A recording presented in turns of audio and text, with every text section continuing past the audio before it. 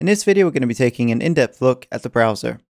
So here at the very top of the browser, you'll notice we have two tabs to start with. We've got Library, which is all of Maschine sounds and your sounds integrated into the browser. And then we have Files. Now Files just gives you a way to navigate to something on your computer through Maschine software UI. Library, however, is where all the sounds from native instruments are kept, and also where all your own sounds are kept as well, once they've been imported and integrated. Okay, so let's move down one layer here, and we're looking now at this first selection, which is the projects. Now projects are at the top of the file structure in Maschine, so everything that you work on when you're working in a project gets saved with the project. So this contains your sounds, your sample selection, your effect settings, your mixer settings, your patterns, your arrangement, everything. Now here we have a selection of projects which came with Maschine, and you would simply just double click on one, give it a second or two, and it will load up.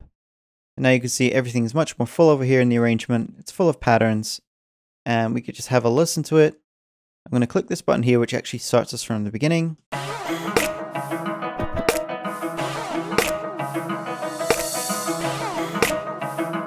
Notice the change now as we go into the next scene.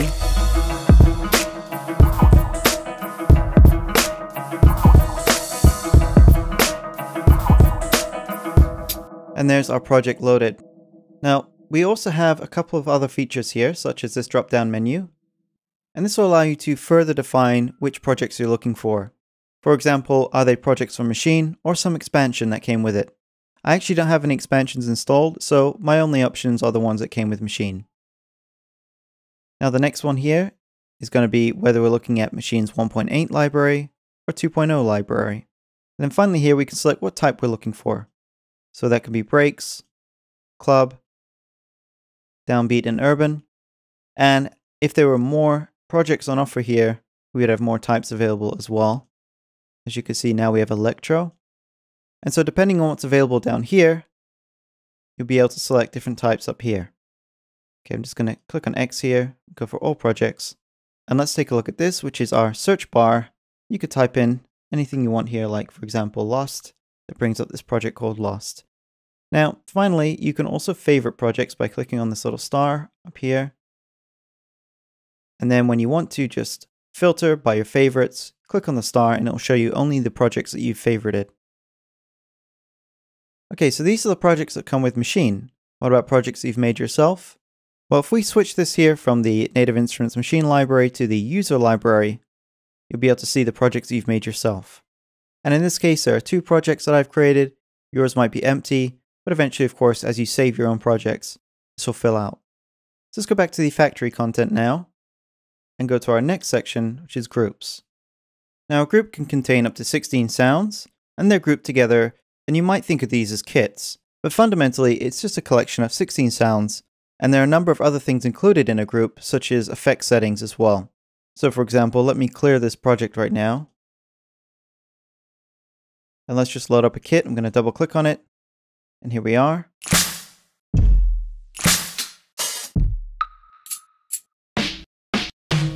And of course, you'll see these show up in your Maschine controller as well.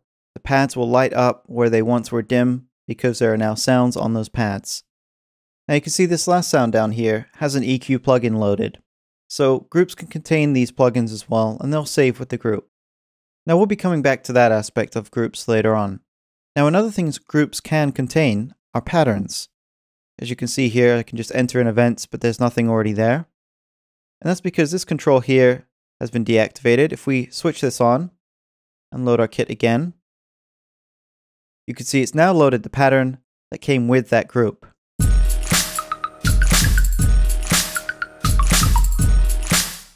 Now this sounds like it was made for a slower tempo.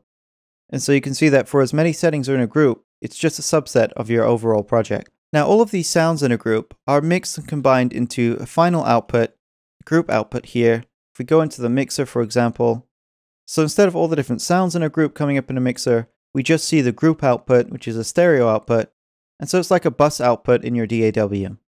So this means not only can individual sounds have effects loaded onto them, but the group can have a master effect as well.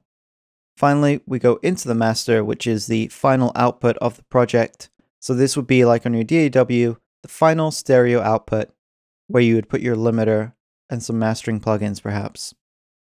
So let's move on to the next section here, which is our sounds. We can further divide this up into drums and instruments. I'm going to go with instruments here. Let's check out the choir sounds. So I'm going to drag this one down here, replace that. And you can hear there we've got that sound. Could replace it with another. Or we could switch over to drums here.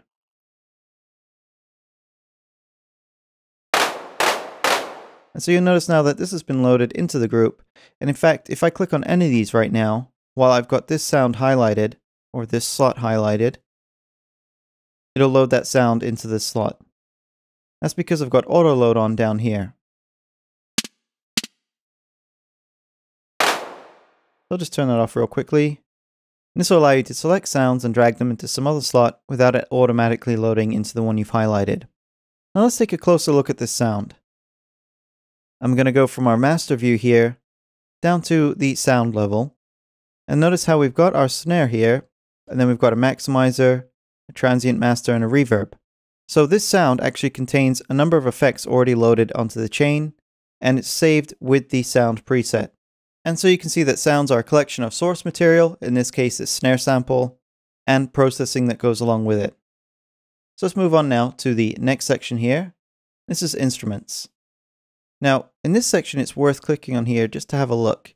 So we're going to go to category here, and you can see that we've got instruments consisting of drums, sampled instruments, and synthesizers. You can go to vendor, and you can see I've got now instruments that come from Native Instruments. These come from Arturia, and I've got a couple here, one's from Softube and one's from Waldorf. So this is the same thing as loading up an instrument plugin in your DAW. So let's just take, for example, Massive. Now I've filtered out everything else, and we're only looking at the sounds here and the presets that come from Massive. So let's go to Chord, and let's load up 4AD and have a listen to that. Actually, I'm going to go with this one because this is a nice one.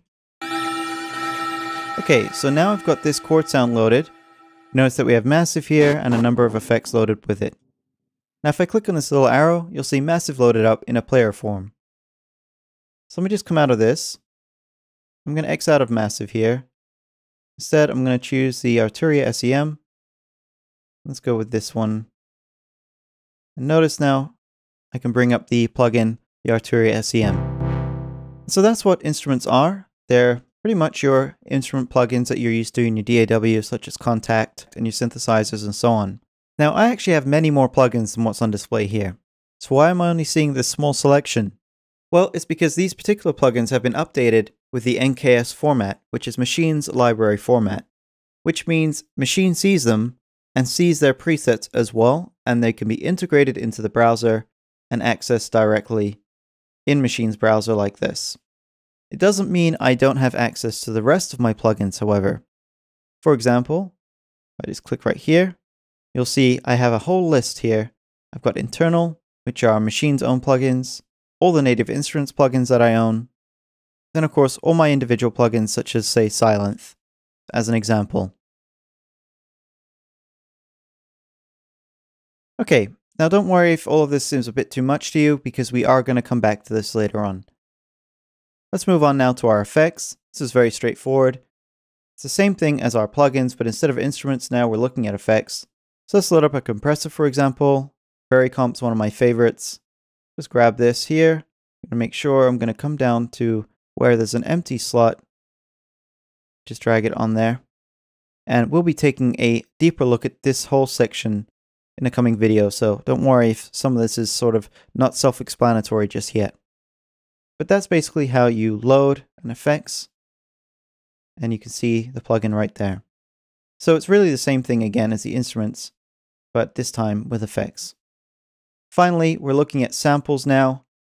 These are the most basic level of sounds that you're going to have in the Maschine, and of course an area you're going to be coming to quite often. We can divide these into drums, kicks, and you can see we're getting right down to the most basic levels. Just going to drag this here. And notice how when you put in a sample, you don't just simply throw in a sample onto a group. It loads in a sampler. So if I go back to our mixer, for example, there you can see it. and a sample is always going to load into its own sample player like this. Okay, so while we're in the sample section of the browser, you can actually preview sounds just by clicking on them like this. And if I click on auto load again, it'll automatically put them in the group as well. Notice though that these are just samples, they don't come with any chains of effects or anything like that. So that concludes our look at Maschine's browser. You might be wondering at this point, can I bring in my own samples and integrate them into the browser? The answer is yes, you can, and we're going to take a look at how to do that in the next video. Thank you very much for watching, and I'll see you then. Take care.